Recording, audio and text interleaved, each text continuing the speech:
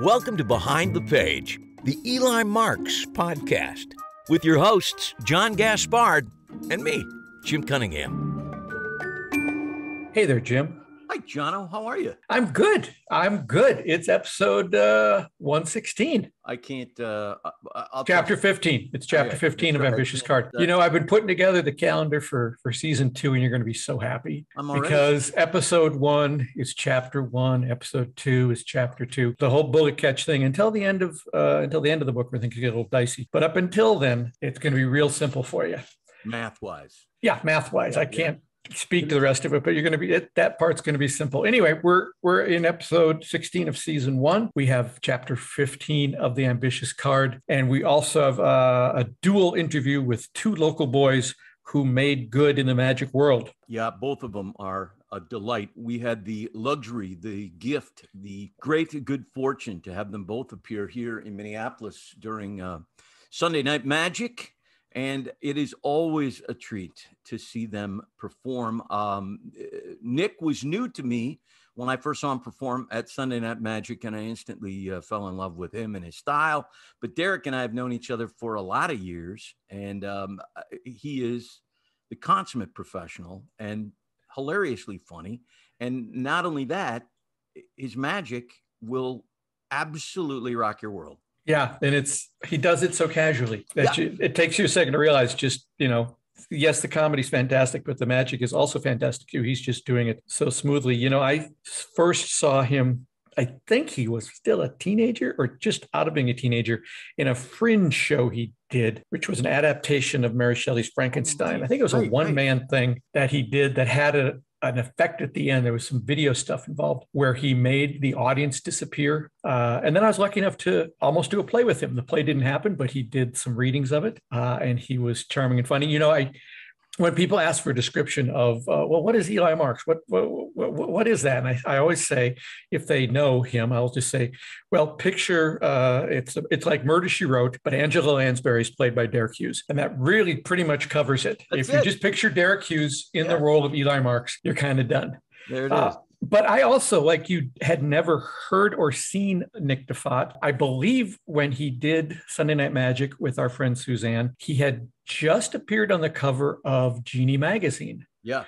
And the front door was locked at the theater, and I saw a car drive up, and that must be him. And he was in town, and his mom was dropping him off. And he has a young look to him anyway, so it just looked so adorable. He got out of the car with his bag of stuff and then came in and just blew us away. He was so much fun and wise beyond his years when it comes to comedy and magic. Absolutely. Old soul in that little young body of his, but he's absolute delight on stage and off stage. Anytime I've had any contact with him, whether it's watching him, whether it's chatting with him, whether it's interviewing him like this, or just kind of back and forth on Facebook, he has been an absolute hoot to interact with. Well, let's just cut to the chase then and let everyone in on our interview. The idea was, these guys could really talk about anything, but for today's episode, we wanted to explore the ins and outs of comedy magic. Do you guys, when you think about yourselves, do you think of yourselves as comedians? Because when we were talking, there was a lot of this comedian, that comedian, as we were kind of getting set for this interview. Do you think of yourselves as comedians or as magicians, or how do you view yourselves? Derek? Well, I will say there's a conscious hybrid, I know that they're separate skill sets. So I have worked and focused at different times on that piece of the pie. There's been times when I've booked myself in a feature spot, for a year, opening for Headline Comics, doing no magic, just working on character voice, point of view, and creating build up to a crescendo, making a show happen with just words, which is what the stand-up does. Sure. And then folding that back into my work as a magician. I don't ever book myself straight stand-up right now, because magic is a big part of my brand, my voice, and what I enjoy.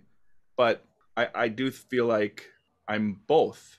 Nick, what about you? I'd like to think that I flex both muscles. I've never worked solely as a comedian. I've done open mics and tried it, like gone out and done 7 minutes here, 7 minutes there, a spot in a friend's show where maybe I close with a magic trick, but just do stand up to open and try to learn how to feel naked like that. Cause I started out doing magic. So I didn't, I felt like a trombone player without the instrument. It's weird not having something in your hands. But yeah, actively trying to flex both muscles. And in the show, I think when I write stuff, I write probably comedy first or entertainment first, at least entertainment centric. So, sometimes things come more from a gag, like I do a ring routine where a ring ends up on my foot. That came from a prank out of high school that I wanted to tell the joke story of on stage. And then the trick kind of developed out of it. So hopefully a mix of both. Do you consciously work on the balance between the comedy and the magic? Are you consciously thinking, I'm going too far this way, I'm going too far that way?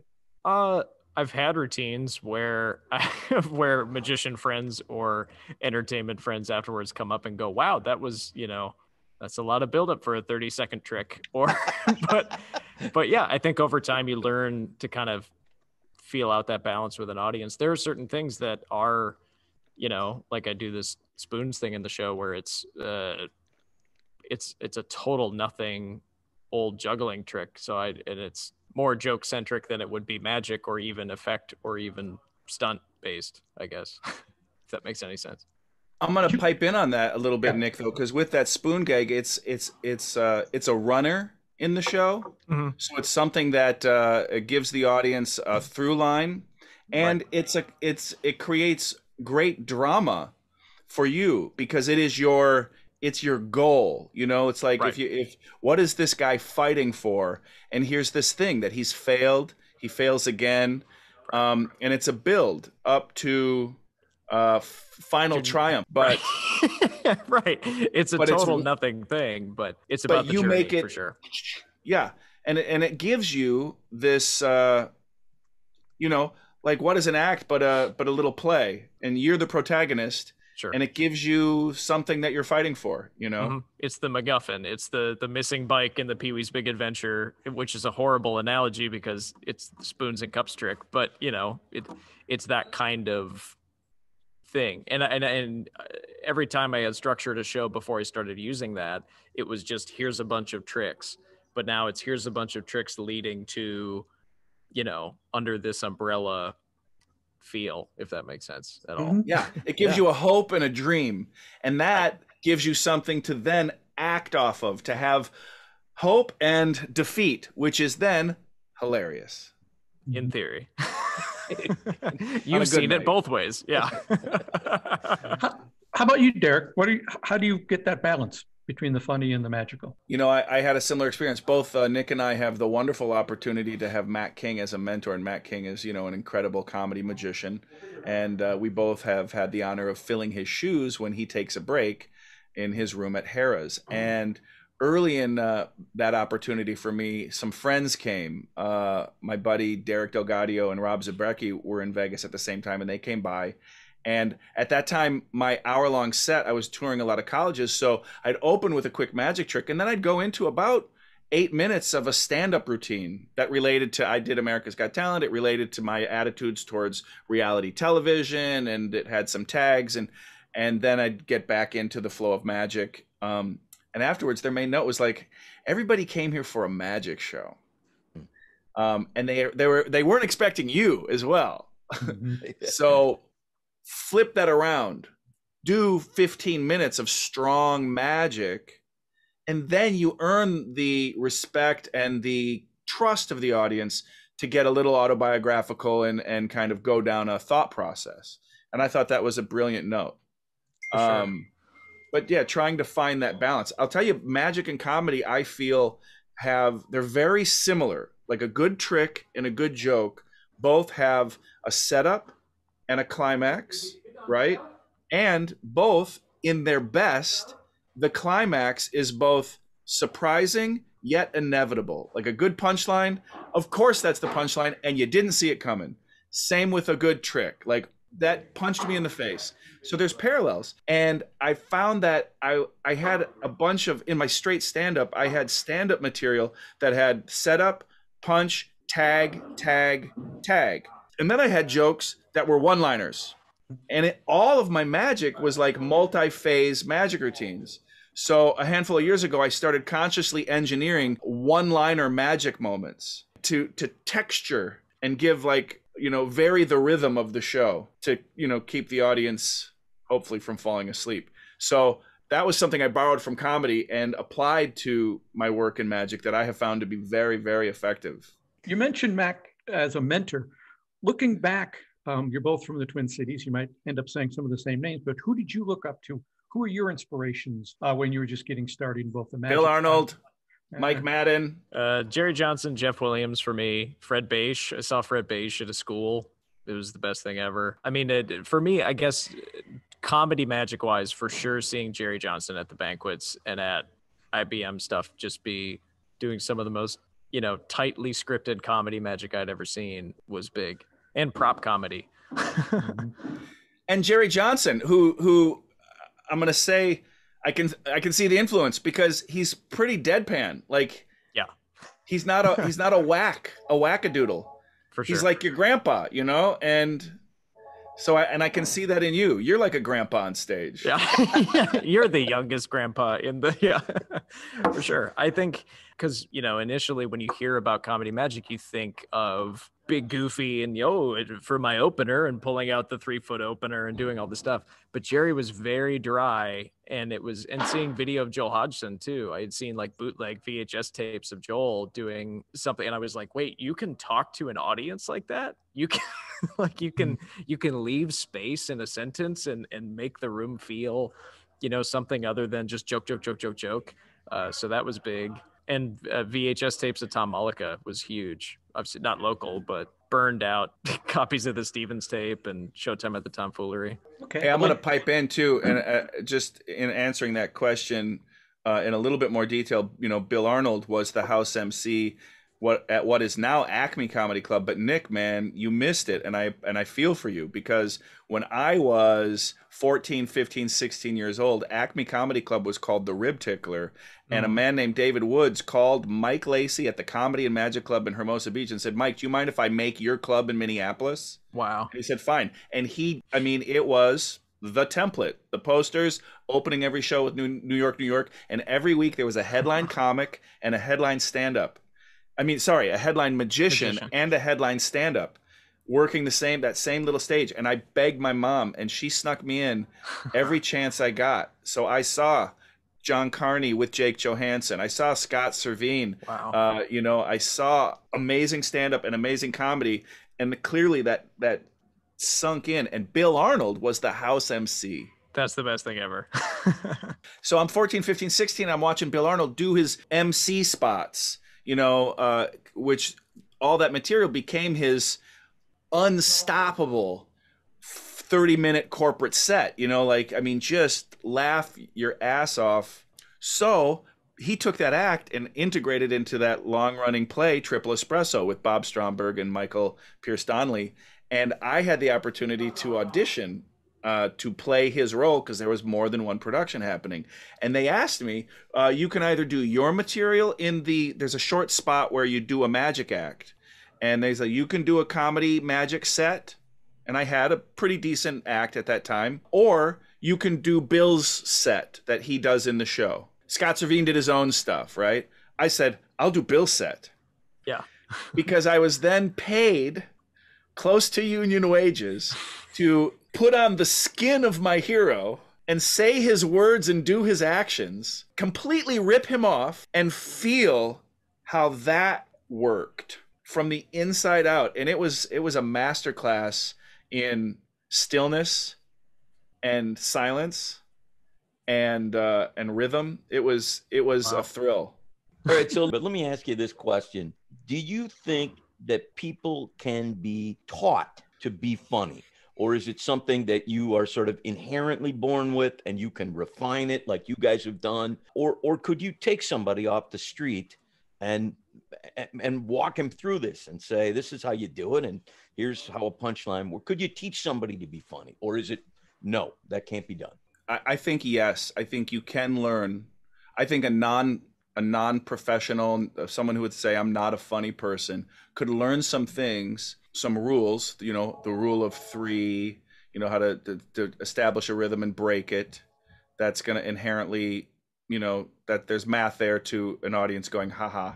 Action to stillness can create comedy. There's certain rules. I was always funny. Like I was always humor has always been a part of my point of view. You know, I think about, I had heart surgery when I was 10, and in the ER, I'm in pain. I'm on drugs. I'm 10. My mom's bummed. She brought me a G.I. Joe doll, and I see my mom is bummed. I run the doll across my chest and I go, look, it's a battlefield.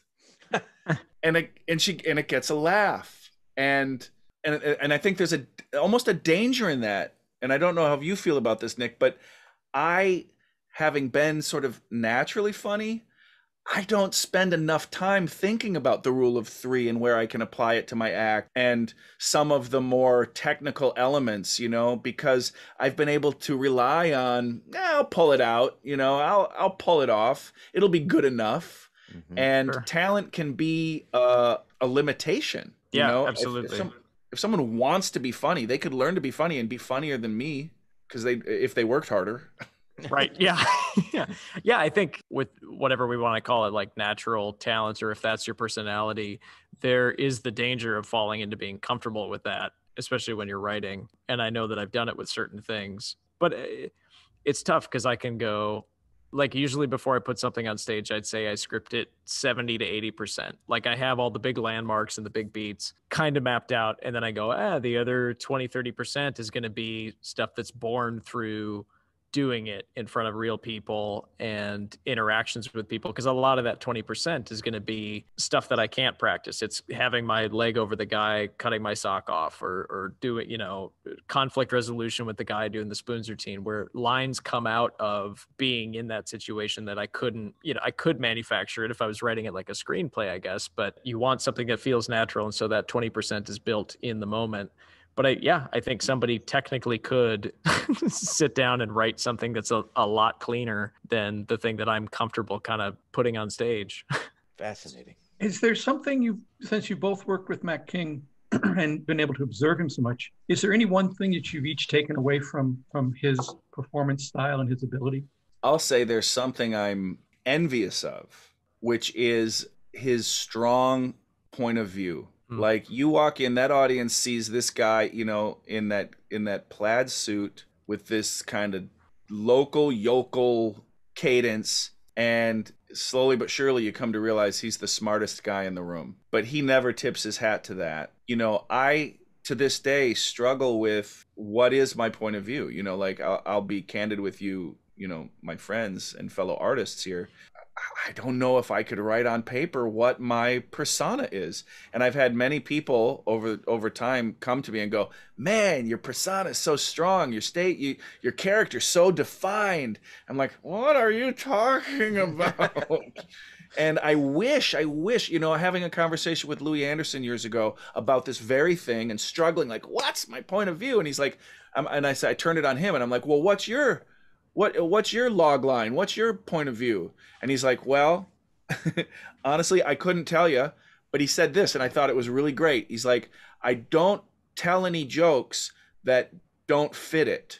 Like he knows, he writes jokes that aren't right for him, but he knows he'll never do those jokes. He has an innate understanding of what his persona is, even if he couldn't say it in one line. Matt King did tell me in one line, and he told me to keep it secret, and I was blown away. You know, like kind of a strainer, a litmus through which to run ideas, and does this fit this definition? You know, it's almost a brand thing, right?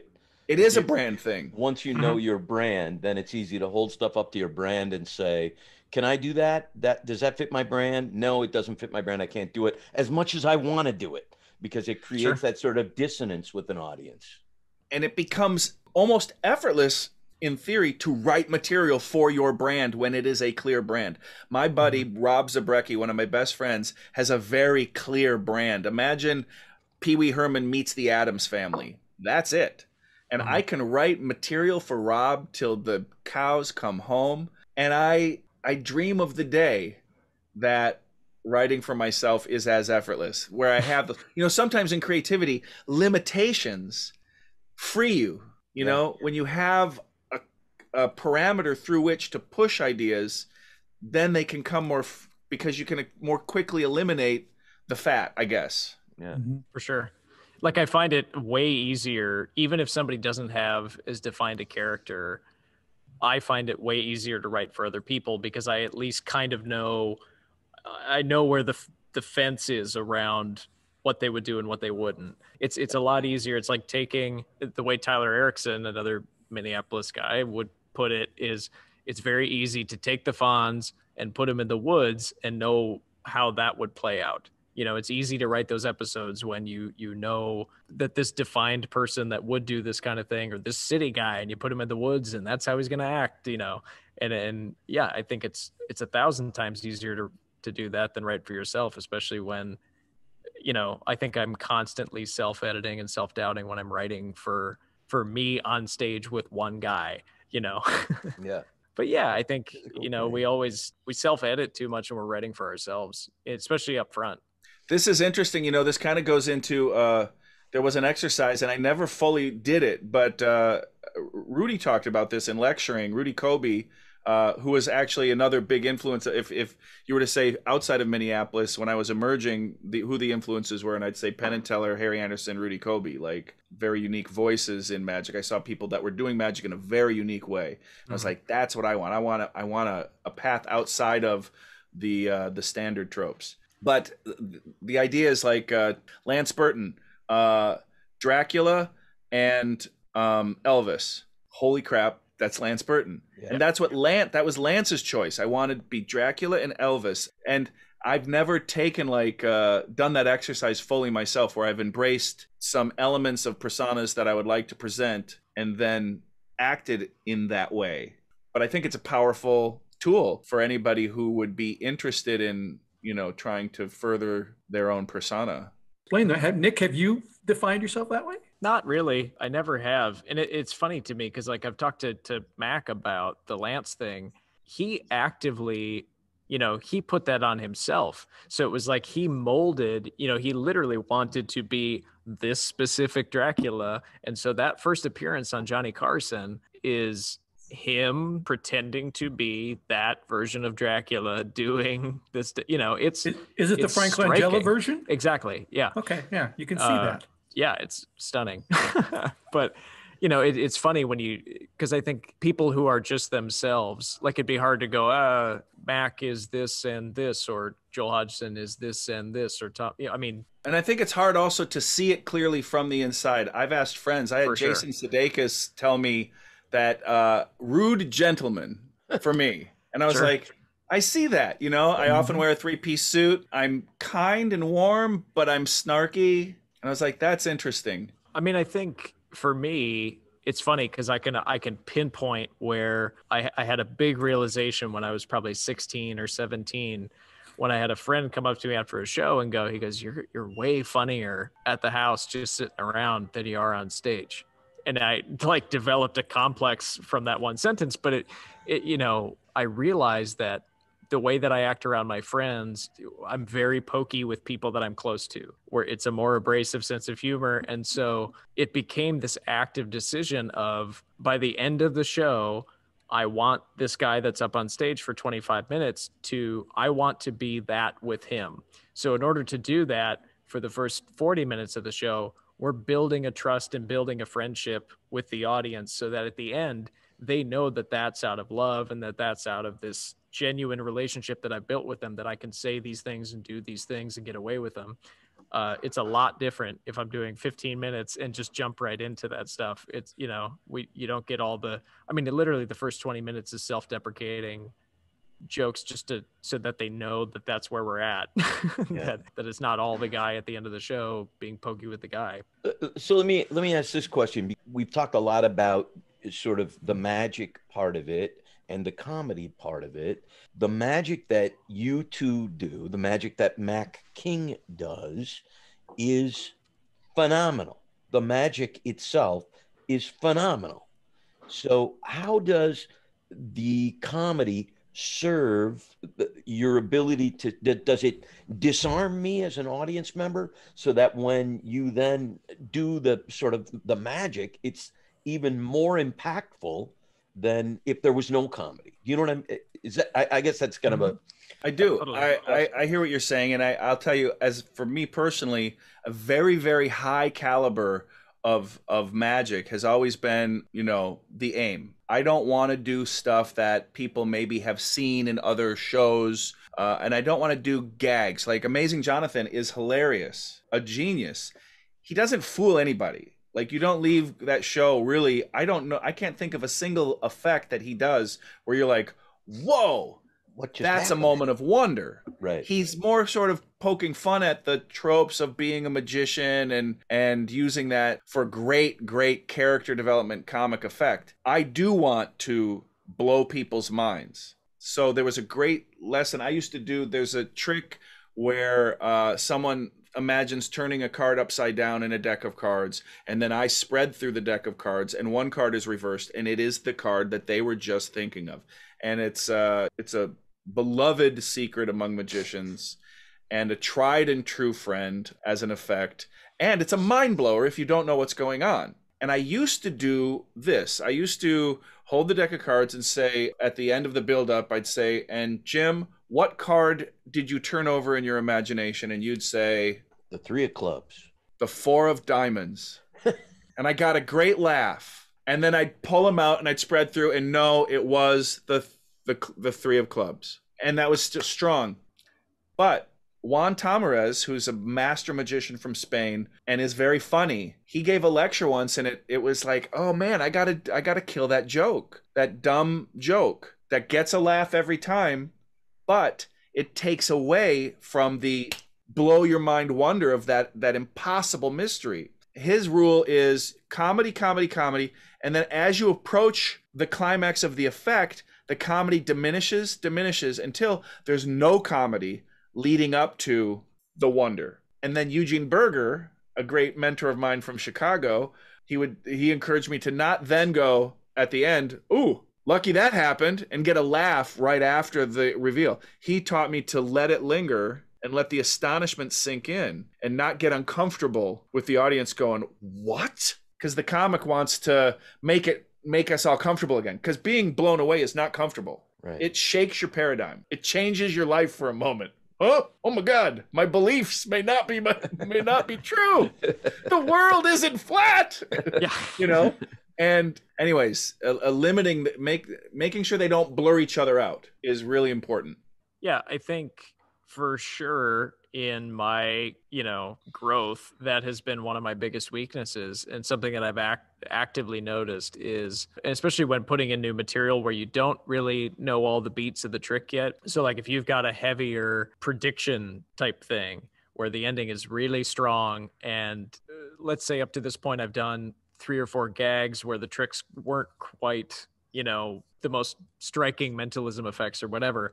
When we get to a real one, they didn't know how to react. And so it's like I kind of had to learn how to, you can layer on the comedy for up to a certain point, and then there is this cutoff, or like you were saying, I guess you can taper it off a little less abruptly than I probably do. Then, hit the beats you need to do in the trick, and then you can't immediately step all over your own dong going back into hitting them with jokes, because audiences do just need to sit in certain things. And like I put a book test in the show one time and did it for 2-3 weeks, and I just go, this is not going well, not realizing that the like awkward silence and kind of this feeling that I hadn't felt before was the exact intended outcome. I just didn't know what that feeling was, because I was used to just going and knowing the beats of jokes and knowing this and this and this hits in the music, and and so to kind of have the second I guess I started putting good magic in the show,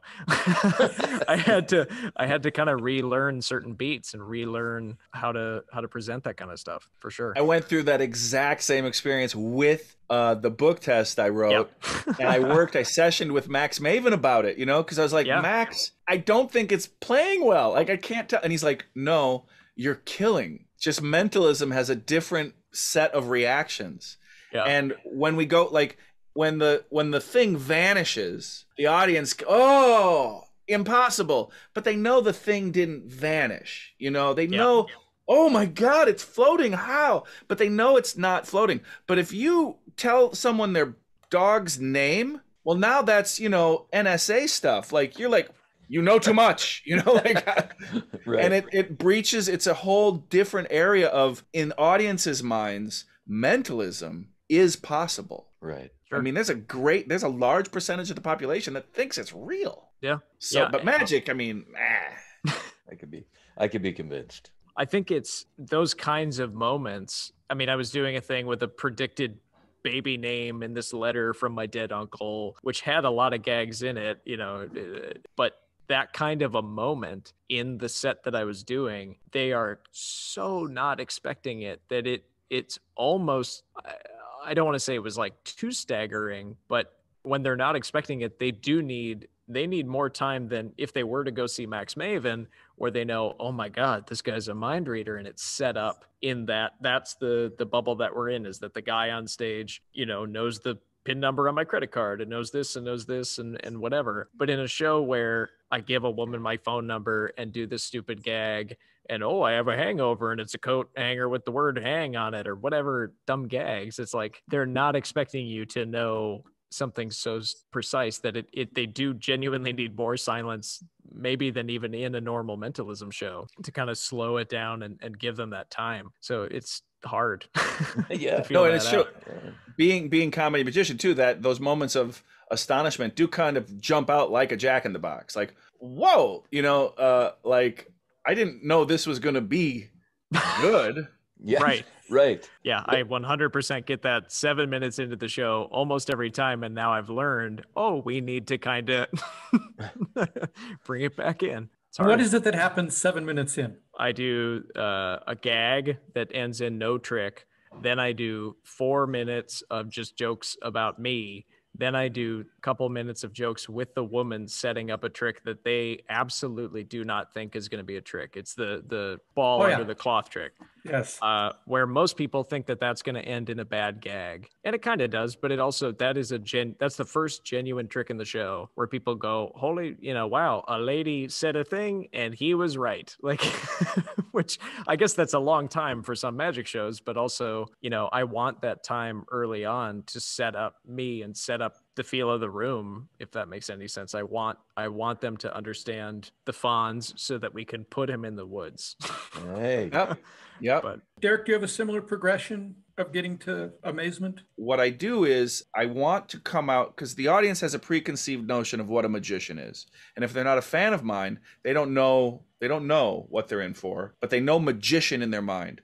So I found the cheesiest magician music I could find, this, and Derek Hughes. And I walk out and I'm serious like Lance Burton and I have ropes in my hand and I come to the mic and I'm like, ladies and gentlemen, my name is Derek Hughes.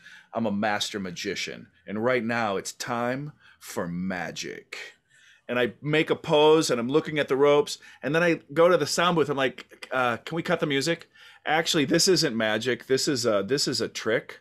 Music. And then it goes back into the music. And now right away we go, he comes out. This is the magician I expect. And then within the first minute, this is not going to go the way I thought it might go. And then it's a stop and start with the music leading up to a moment that shows a pretty good trick. So they know, okay, we're in good hands. And I, cut the music and then we're off and running. And they know it's a magic show. The magic's going to be at least pretty good. And this isn't the magician that I hate. Okay. So it sounds like it's setting expectations and also evolving those expectations throughout the show. It's breaking them. Yep. Okay. And yes, evolving them. Absolutely. And I think there's something, I mean, if there is something in my persona over time that's developed, it's observing, dissecting my material, my set. I do see that I play with the idea of a flaw and the idea of a mistake, you know, and the heightened version of it would be, you know, any standard sucker trick that you could buy at Eagle Magic. But I do play with, oh, magician in peril, or the magician messed up and then something impossible happens. And I like this idea because the magician is, you know, often sort of this all-powerful, you know, omnipotent, controlled being, but I'm not. But the magic still happens, so I will take credit for that. But the idea is maybe magic, and I don't hit this hard enough, you know, but I could explore it further. The idea that magic is everywhere and exists, and we just have to sort of be open to recognizing it and letting it happen. But as the magician, I'll take credit. Yeah, like we said before the interview, Derek is so good you forget how good he is. Yeah. If that's a weird way of putting it. He's just such a consummate professional on stage and off. You know, if you liked that interview, and I think you did, didn't you, Jim? I really did. In fact, while I went through the interview and then re-listened to it, I thought to myself, we got to get word to the local people that they talked about, Bill Arnold, Fred Bache, Jerry Johnson. We got to let them know that these two guys, you know, because who knows if those guys are aware of the influence that they had on two really powerful professional magicians. Yeah. And I think Jerry and Fred and especially Bill Arnold, who we all know and love here in the Twin Cities, would be tickled pink to hear that interview. So we got to make sure and figure out a way to either tag them here or call them directly and say, you got to listen, because these guys are talking about you. Yeah, deservedly so. Yeah. And speaking of talking, they talked more than what we've got right here. We tried to end the interview and they came back and wouldn't leave. We have a whole nother 15 minutes of them chatting that you can both see and hear on our YouTube channel, on Behind the Page Eli Mark's YouTube channel. It's about 15 minutes of them refusing to leave, which was fun. And then getting into some stuff we just didn't have time for in this episode. Yeah. Check that out on our YouTube channel. I know I will, because I love to go to our YouTube channel. Have you ever been to the YouTube channel? I don't think it exists. It might. It does. I have no independent corroboration. I don't know. Let me ask you this. Do you get our podcast? Do you get podcasts? Are you one of those? Because there are podcast co-hosts who have never heard the podcast they're in. I have listened to several. I've listened to an episode or two. Yes, I do. I'm coming into a period of my year here where I'm going to spend a lot of time in the car alone, both going and coming to a gig that's about 45 minutes from the house. So that'll be my plan, as far as you know. In terms. Sorry to put you on the spot there. No, that's fine. That's just fine. No, I will say this. I listened to almost all of the interviews. Yes. Yeah. Well, you're at almost all the interviews too. Yeah. So, but you got to, I have to re-listen to them, because sometimes between the time we actually interview people and the time that we release that episode, some time has gone by. And I know the general I remember the general kind of conversation, but it's important for me to listen to what you actually put in those episodes, because we talk for a long time and then it gets edited to it does. What it does. Yeah. Because they're trying to keep it to an hour. And in order to keep it to an hour, let's just jump into our reading this week. Last week, we listened to chapter 14, which was Eli following Boone all around the city and then getting conked on the head. I believe where we left it was I think everything at that point just went to black.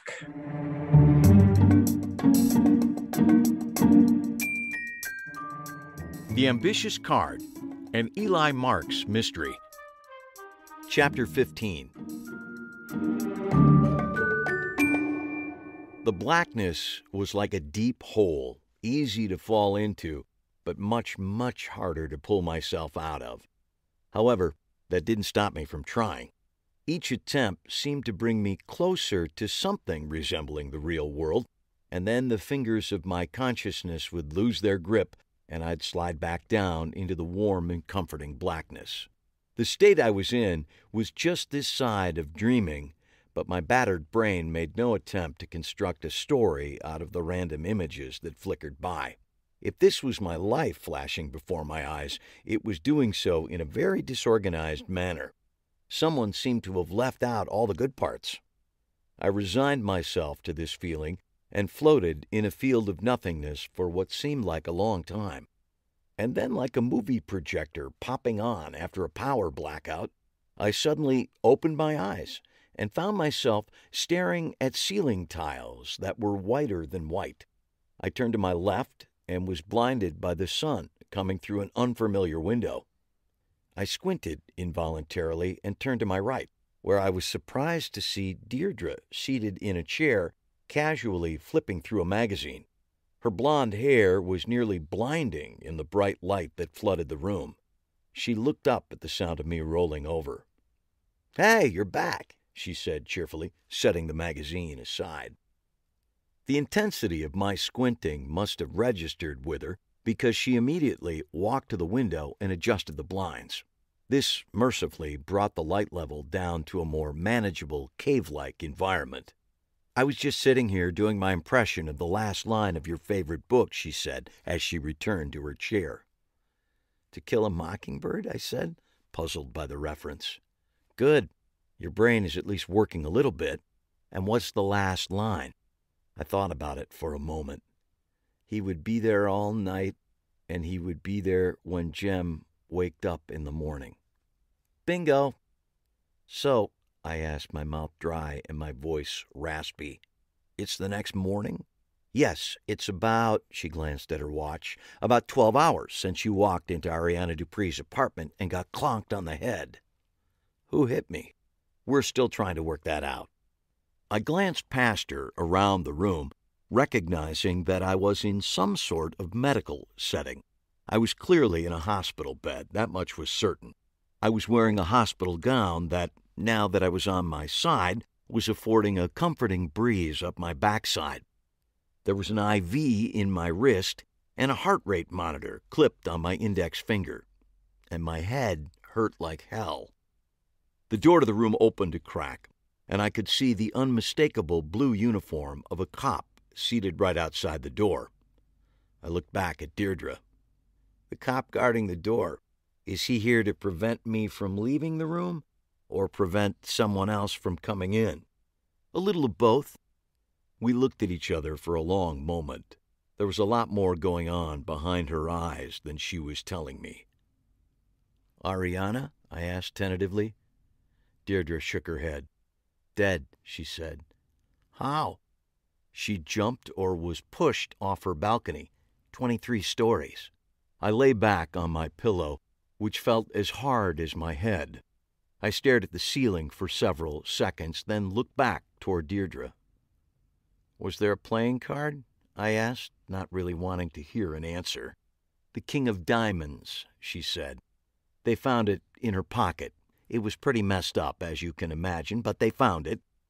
"So, Ariana, the full-body healer," she cut me off, finishing my sentence for me, "broke every bone in her body. Yeah, we put that one together right after we found the playing card. Someone has a very sick sense of humor. And I suppose homicide detective Fred Hutton is still convinced that someone is me?" I said, my voice cracking from the dryness in my throat. "Well, let me put it this way.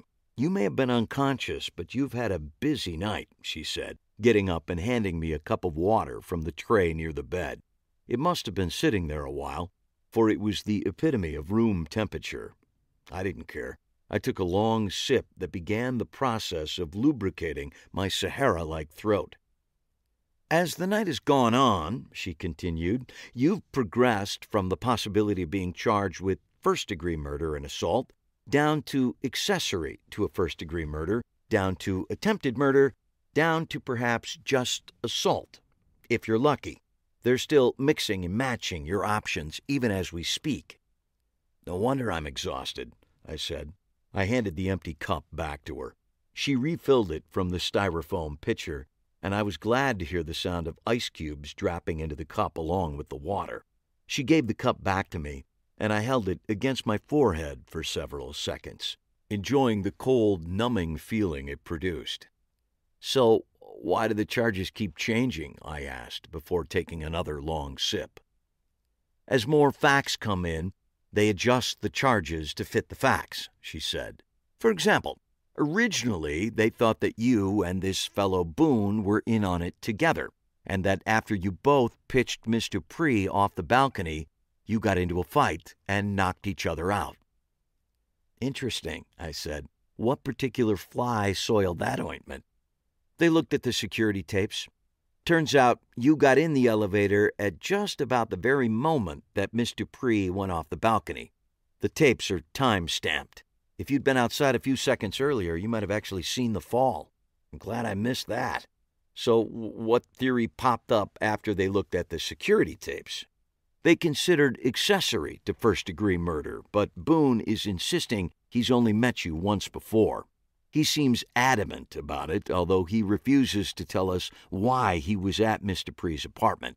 The last I heard, they're leaning toward sticking the murder charge on Boone and sticking you with some sort of attempted murder charge or accessory after the fact, or at the very least, assault on the person of Mr. Boone. How do you feel about that plan of action?" She sat back in her chair and gave me her most serious look. "I'm withholding judgment until you tell me what you were doing in that building and that apartment in particular last night." "I was following Boone." "Why?" "I'm not entirely certain. Where's Boone now?" "They gave him 10 stitches, bandaged his head, and took him in for questioning. He spent the night in jail. Apparently his head is much harder than yours." She leaned toward me. "So why were you following Boone?" "It's a long story. I've got all day, and you're not going anywhere until the doctor signs you out. And in order to sign you out, he has to get by the cop at the door. So let me ask you again. Why were you following Boone?" My head was pounding, and this conversation wasn't helping. However, it was clear that I had few options before me, perhaps even none. I gave her an abbreviated version of my conversation with Ariana at Akashic Records. Then I told her about my meeting with Franny, leaving out only those key details that might, if misconstrued, tie me even closer to the current roster of murders. Details like Franny seeing my image connected to the killings. "So you followed him around town all day and into the night on the advice of a psychic? It sounds less reasonable when you say it. All I can say is that it felt right at the time." She leaned back in her chair and stared at a point on the wall for what felt like a long time. Then she turned back to me.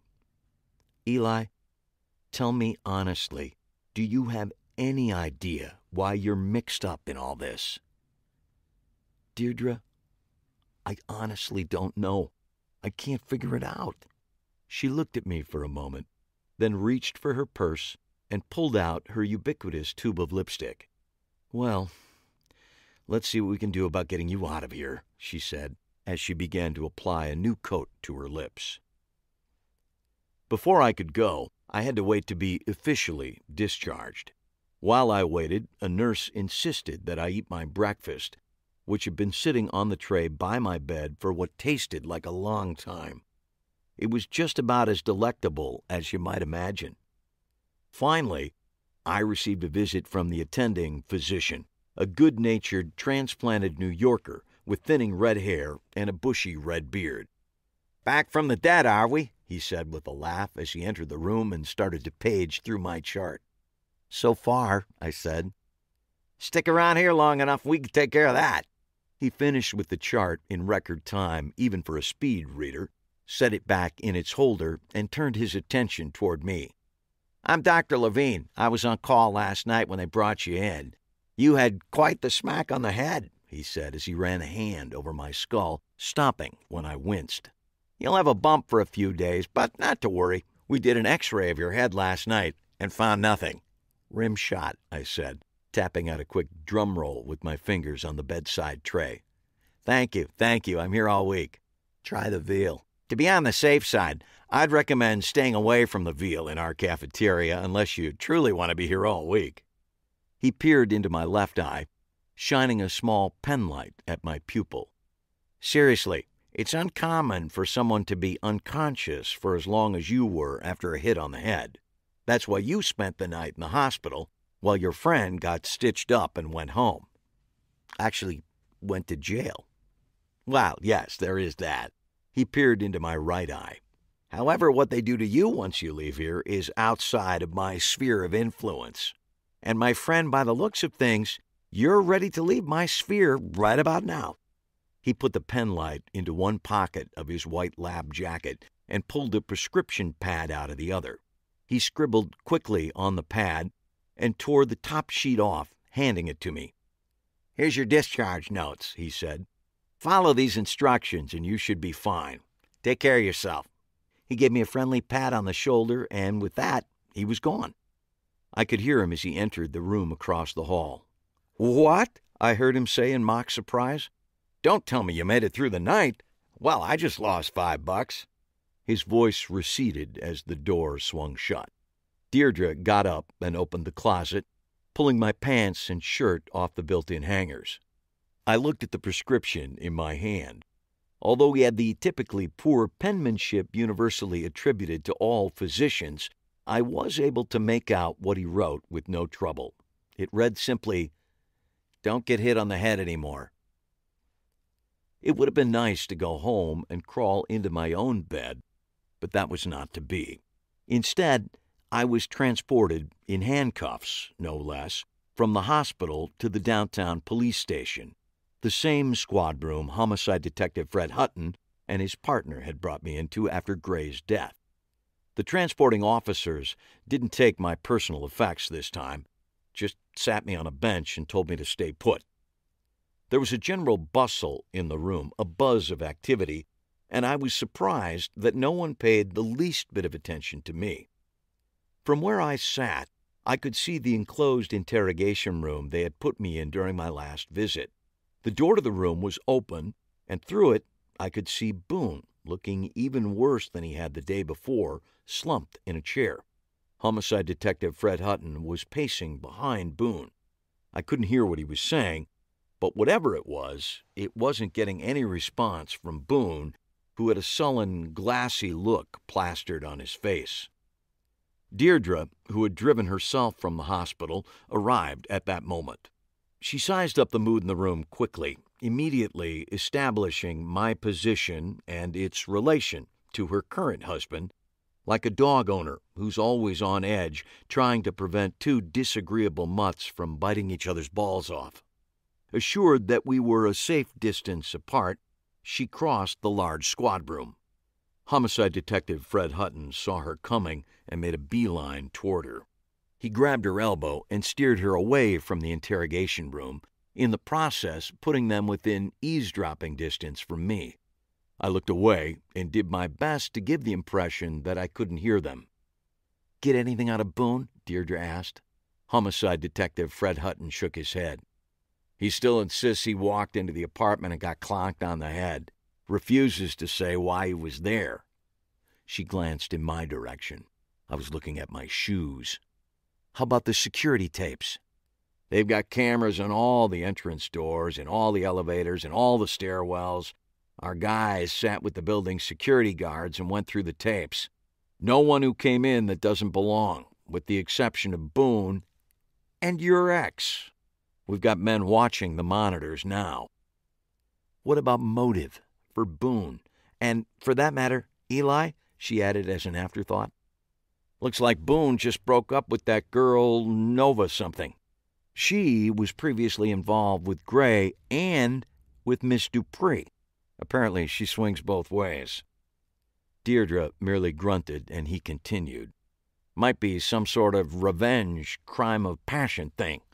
I sent a car to pick her up." "Where's Eli fit in all this?" I snuck a look at him. Homicide Detective Fred Hutton was chewing on his lower lip. Deirdre stared up at him, and after several seconds he looked away. Poor bastard. I'll admit that besides proximity, we don't have much to go on. Let's face it, Fred, you don't have anything to go on with him. He's met the other suspect once, has virtually no connection to the 3 victims. All you've got is a playing card that keeps turning up the crime scenes, and that's not going to hold up in court. So, you just want to let him go? Again? I think that would be the wisest course of action at this point.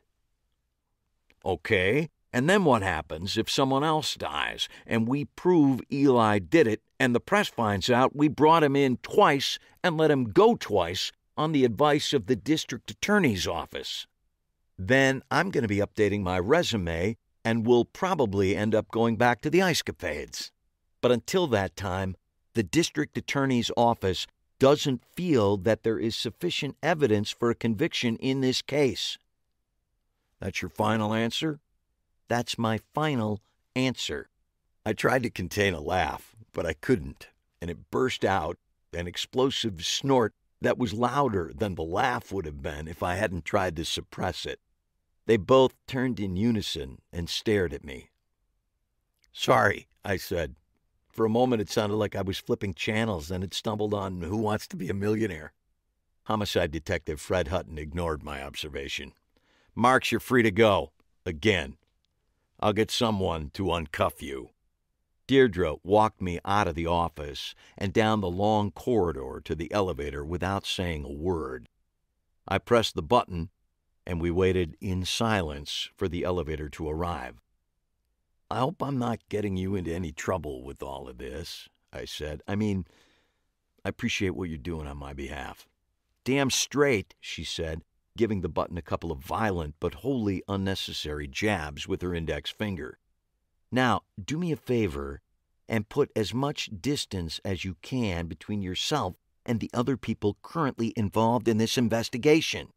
"I will absolutely do that, no problem," I said, as the bell signaling the elevator dinged and the doors began to part. Before they were completely opened, I was greeted with a sound that fell somewhere between a yelp of joy and a screech of surprise. "Eli!" the voice yelled, and I looked over in time to see Nova bounding out of the elevator and throwing her arms around me.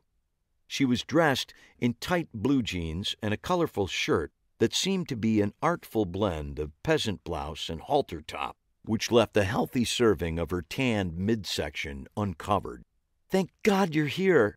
Ariana's dead, and they've brought Boone in, and everything is just colossally fucked up." Behind Nova were 2 uniformed cops, and from the puzzled expressions on their faces, I guessed that they had been the ones assigned to pick her up and bring her in for questioning.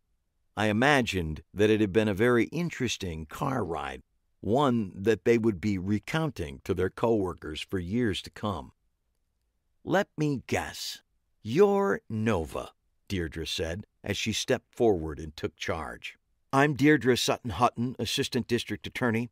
Thanks for coming down today. We just need a few minutes of your time to ask you some questions about the unfortunate events of the last couple days. These 2 officers will take you to our conference room and get you settled.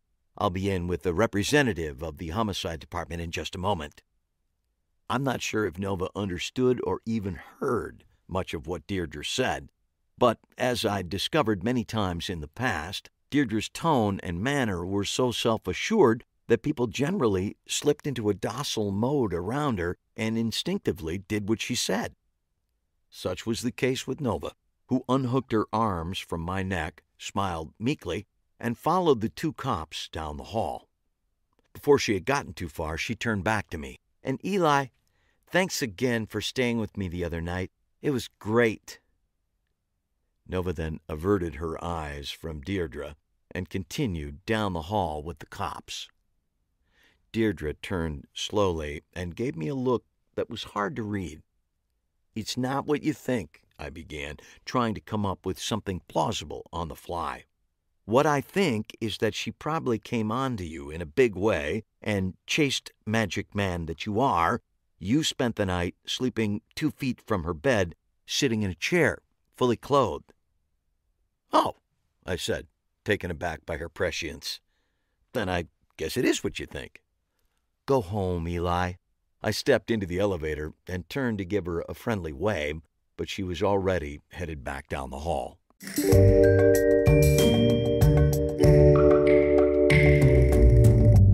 And now we're back.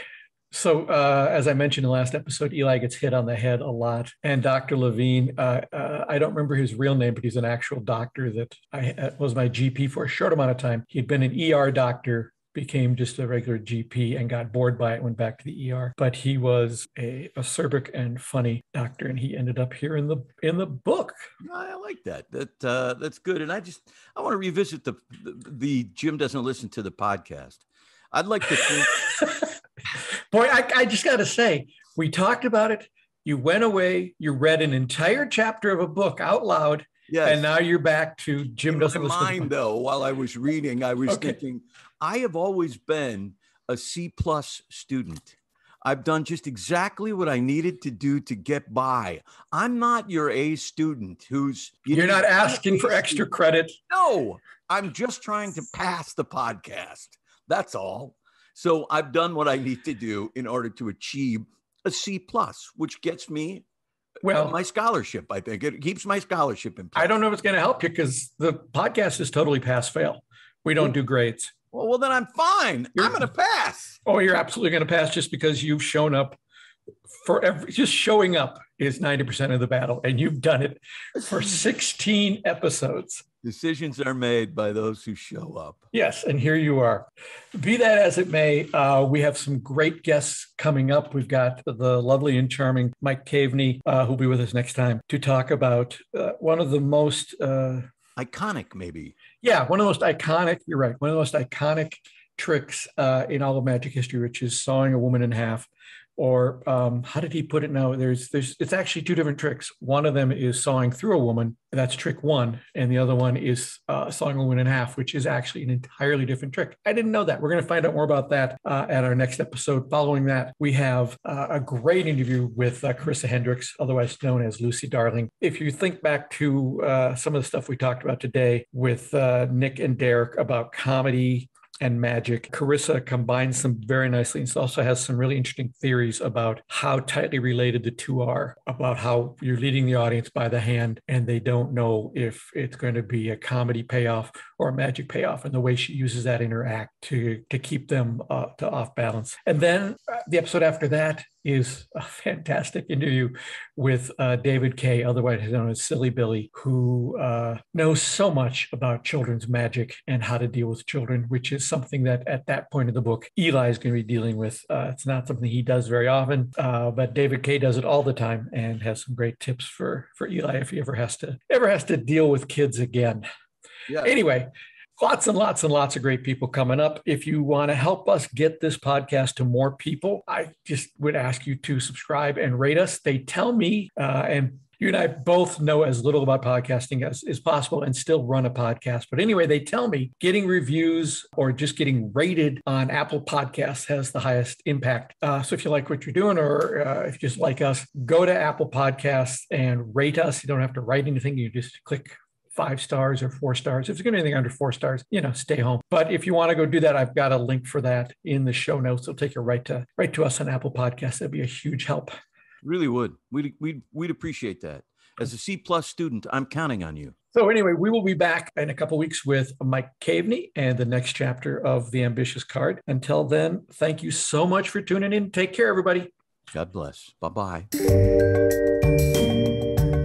This has been Behind the Page, the Eli Marks podcast, with your hosts, John Gaspard and Jim Cunningham. Produced by Alberts Bridge Books at Grass Lake Studios. Find this podcast and all the books in the Eli Marks series at elimarksmysteries.com. That's ELIMARKS Mysteries.com. And thanks for listening.